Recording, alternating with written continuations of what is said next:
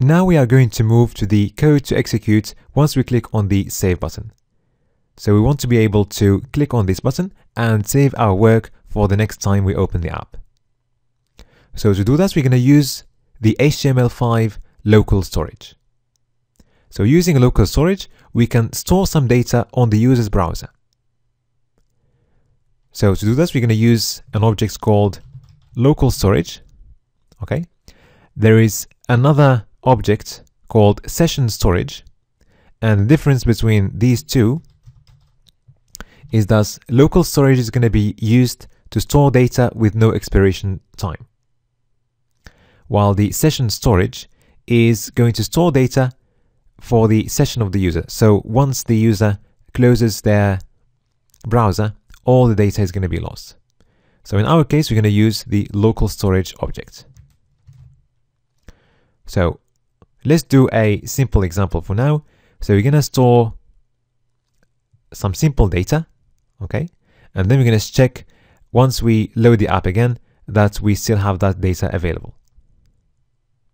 So first, we are going to check that the browser supports local storage.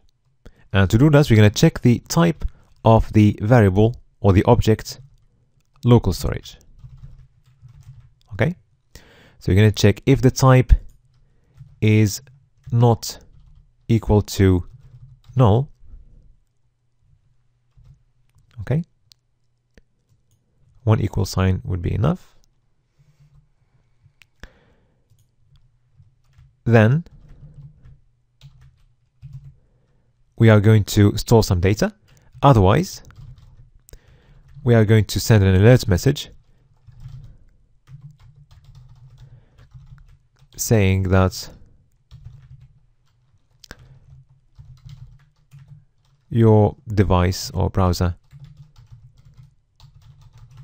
does not support local storage.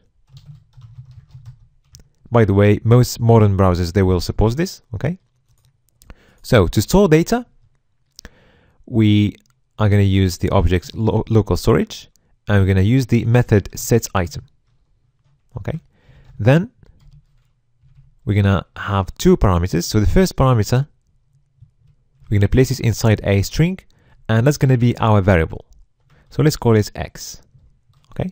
So the second parameter is going to be the value we want to store inside that variable, and let's go for 5, for example. Now, when we load our page,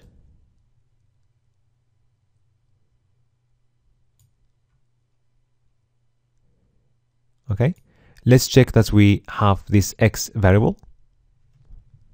So to get the variable or the variable's value, we're going to use again local storage, and this time rather than setItem, we're going to use getItem. Okay, and it's going to take one parameter, which is our variable inside quotes. Okay, so before getting the value of our variable, we can check that this is different from null.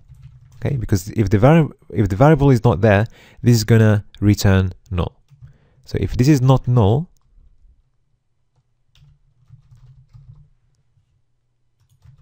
okay, we are going to print an alert message saying that x is there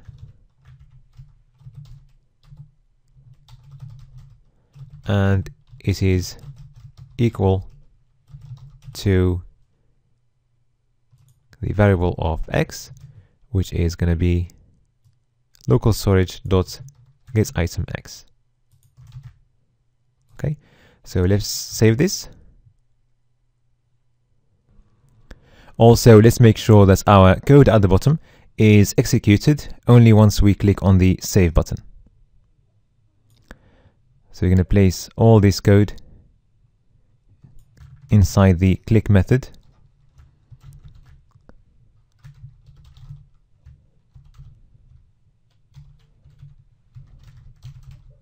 Okay.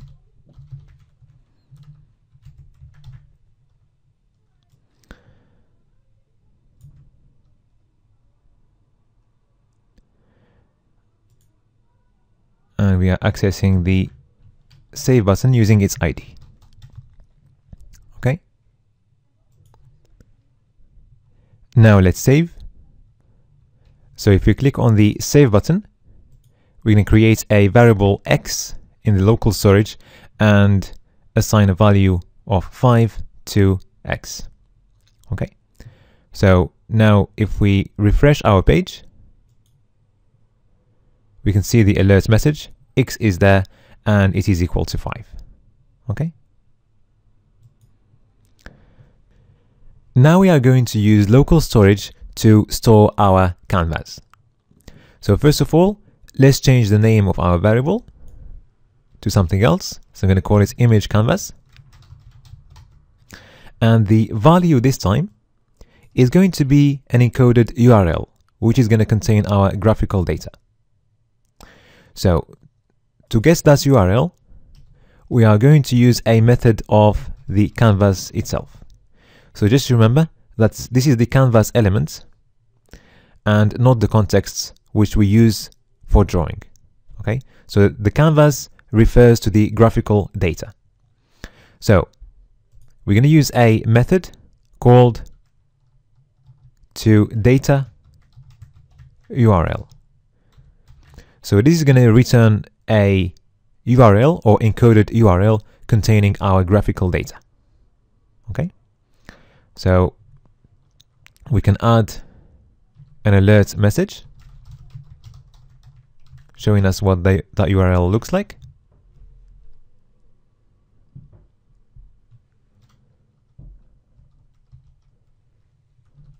So to get the URL, we're going to use getItem. Okay. And we're going to use the name of our variable inside quotes. Okay.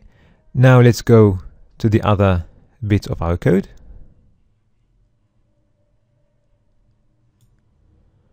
So now we want to load our saved work or our saved canvas. So we're going to check if the variable image canvas is there. Okay. So if it's there, so rather than sending an alert message, we are going to create an image. And then we are going to draw that image inside our context. Okay. So to create an image, we're going to use an image constructor. So we're going to create a variable. I'm going to call it image, like this. And I'm going to use the image constructor. And to do that, we need the keyword new. Okay. And then we use the constructor, and we don't need any parameters. Okay. Now we can use the context to draw our image. But before we do that, we need to make sure that our image is loaded. So to do that, we're going to use an event of the image, which is onLoad. Okay. And we need to set that to a function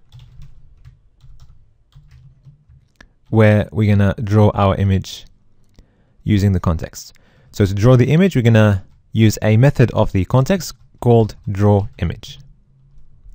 So it's going to take 3 parameters. So the first one is the image variable. And then the other 2 are going to refer to the coordinates of the points where we're going to start drawing our image. So if it's 0, 0, the image is going to start from there. Okay. So since our image is going to refer to our previous canvas, the size of the image is going to be the whole size of our canvas. So if we start from 0, 0, then that's where our image is going to take place. Okay. So I'm going to go for 0, 0. Okay. And now we are ready to set the source of our image. So just remember that as a general rule, we can't set the source of the image until we use the onLoad event. Okay. So now to set the source of our image, we're going to use the source property, and we're going to use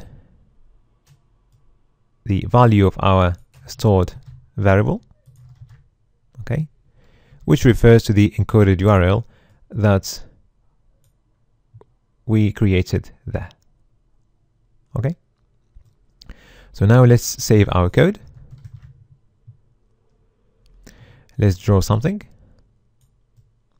So if we click on save, we can see the encoded URL, which contains our graphical data. Okay. So we see this because of the alert message that we have written there. Now let's close this. If we refresh the page, we can still see our work. Okay, so we have stored our work successfully in local storage. Now let's just delete the alert message. Okay, and save our code. Now let's try again. Save. If we refresh, we can still see our work. Okay. Now let's move to the color and width inputs. Let's start with the width input. So we know that we're gonna set the line width by sliding the handle of our slider. And we're gonna do exactly the same thing we have done to the diameter of the circle using the slide or the slider code. So let's just copy that code after our comment there. Okay, so we want to set the context line width using the same value we have used for the height and width of our div, which corresponds to the diameter of this circle. Okay, so the line width is going to be context dot line width. Okay, and we're going to set that to the same value we have used earlier. So now if we save, if we change the width, we can see that now our line takes a new width. Now let's move to the color input. So once we change the color using the color picker, we want to do a couple of things. So we want to change the color of our circle, and also we want to change the color of our line, which corresponds to the context stroke style property. So let's start with the first step, which is changing the color of our circle. So we're going to access the color input first using its ID, which is paint color. And then we're going to use the change method, which is going to take a function as a parameter. Okay. So we want to change the color of our circle. So let's access the circle or select it using its ID, which is circle. And then we are changing the background color of our circle using the CSS method. So you're going to use two parameters. So the first parameter is going to be background color, and the second parameter is going to be the color we want to change to, and that's going to be the color of our input.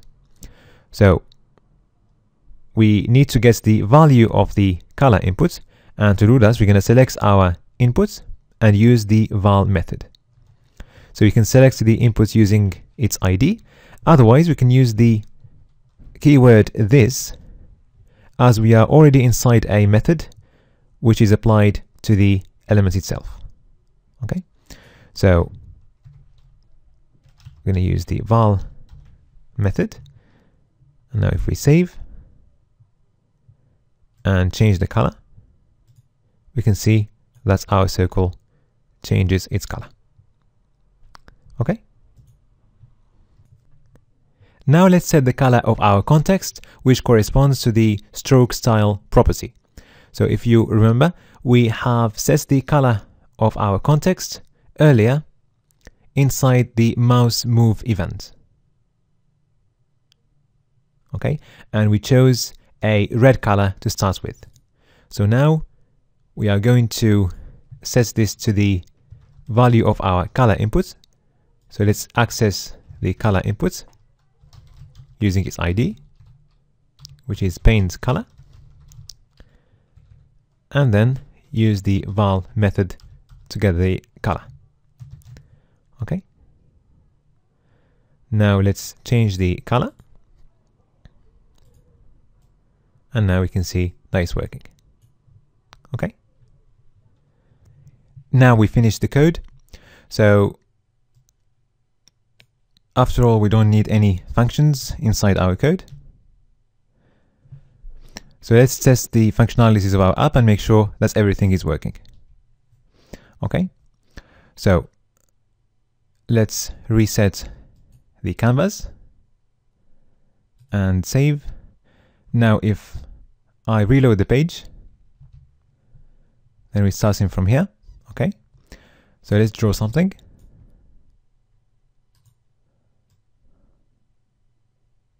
Let's draw a banana, and let's use some colors. Okay.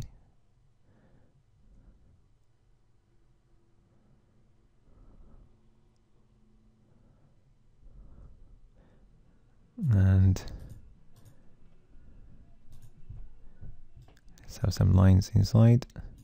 Okay, now if I save my canvas and reload the page using F5, okay, we start exactly where we left. Okay, now if we click on the erase button and we increase the line width, you can see that we are erasing things. Okay, and our app now is complete. Congratulations, you have just created a highly professional drawing app using HTML, CSS, Bootstrap, jQuery, and HTML5 canvas. You had a chance to review many of the skills you have learned in the complete web development course. If you created something different, then please share with me and other students. I look forward to seeing you finishing other projects and becoming a highly skilled and professional web developer.